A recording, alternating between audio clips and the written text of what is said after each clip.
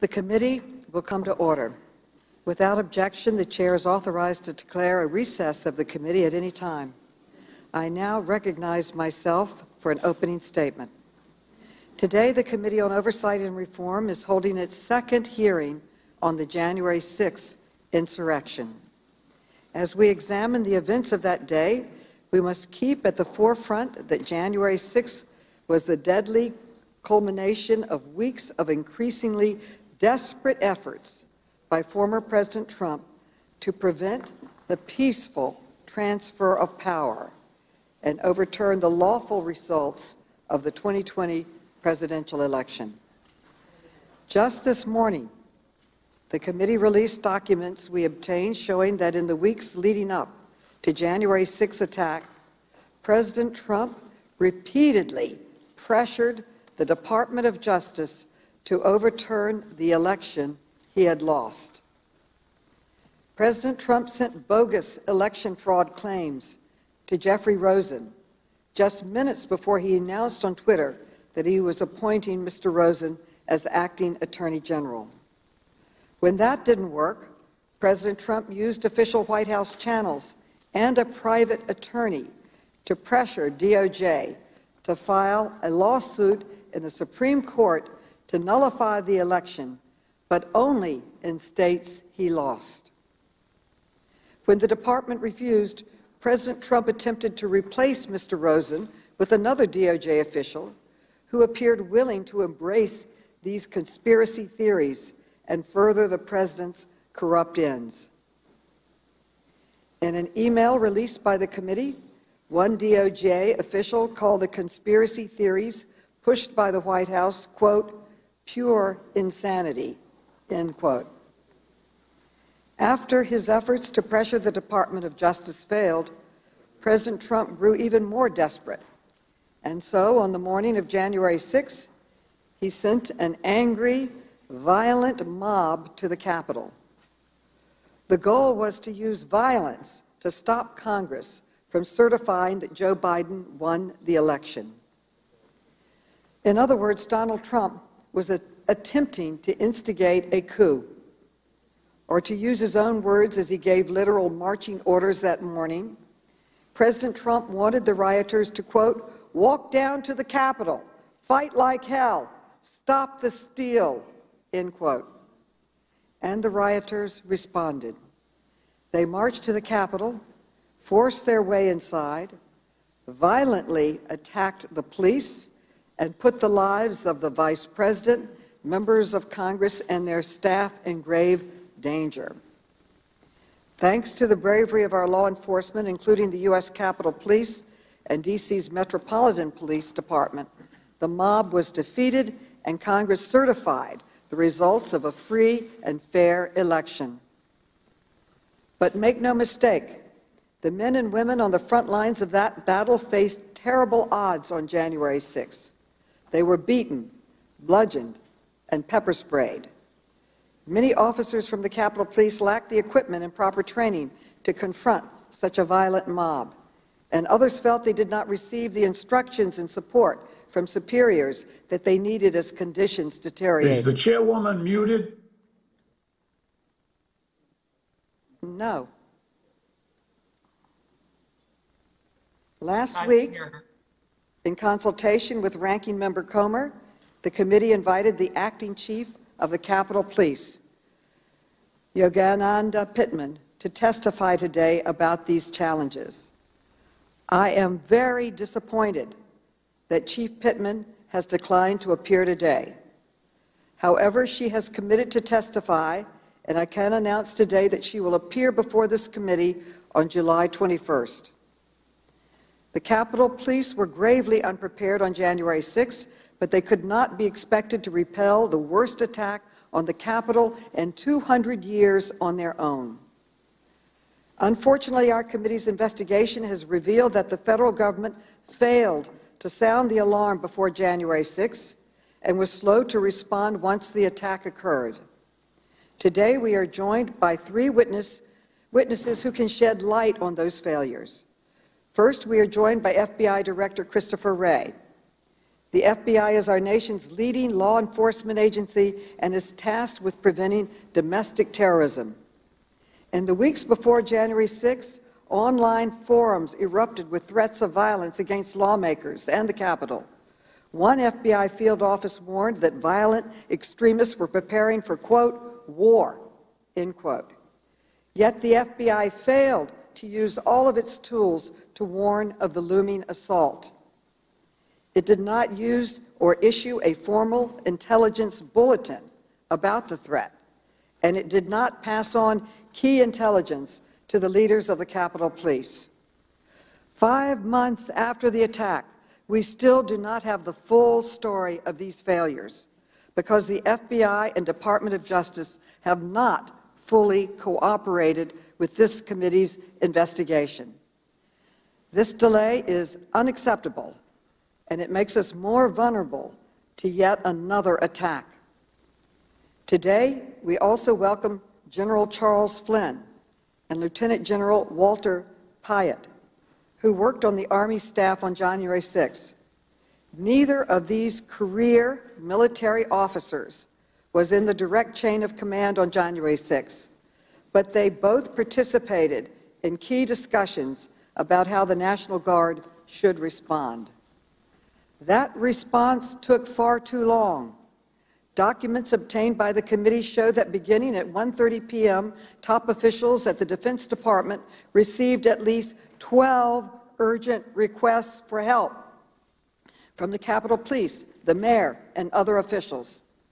But after a series of delays, the National Guard did not arrive until 5:20 p.m., more than 4 hours after the Capitol perimeter was breached. This is a shocking failure, and today we intend to get to the bottom of why it happened. At our last hearing, I was deeply dismayed that some of my Republican colleagues denied basic truths about that day. So let's be clear. The attack was an insurrection. It was not a peaceful protest or a normal tourist visit. It was an insurrection. You don't have to take my word for it. The top Republicans in Congress, Senate Minority Leader McConnell and Republican Leader McCarthy, have both acknowledged that the events of January 6 were, quote, an insurrection, end quote.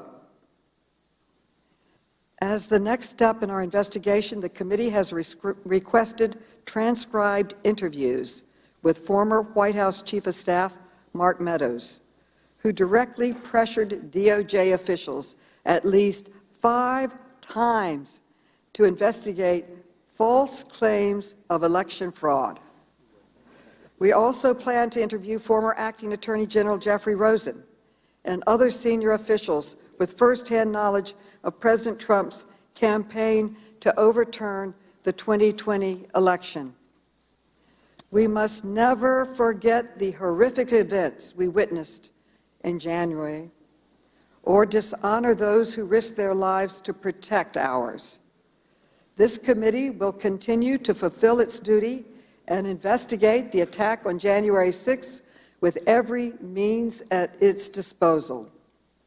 Before I conclude, I would like to play a short video to remind everyone of exactly what transpired on that day. Please play the video.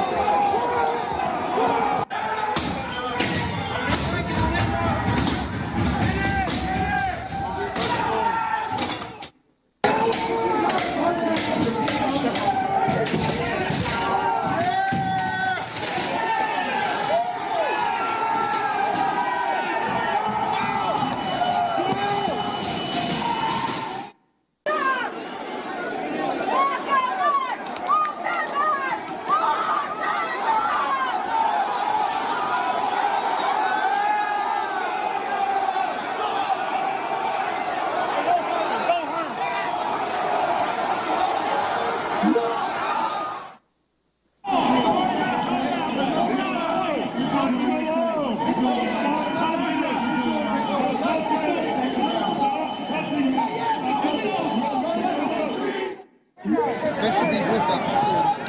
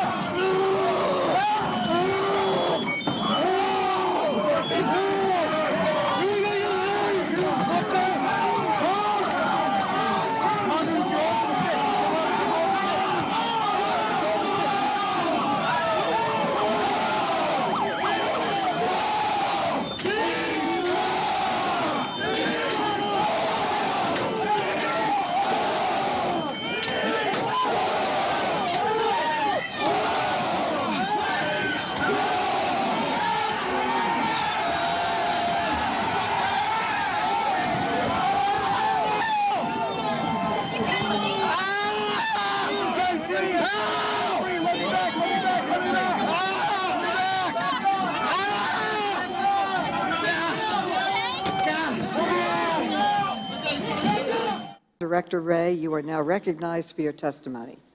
In the FBI's view, the top domestic violent extremist threat comes from racially or ethnically motivated violent extremists, specifically those who advocated for the superiority of the white race.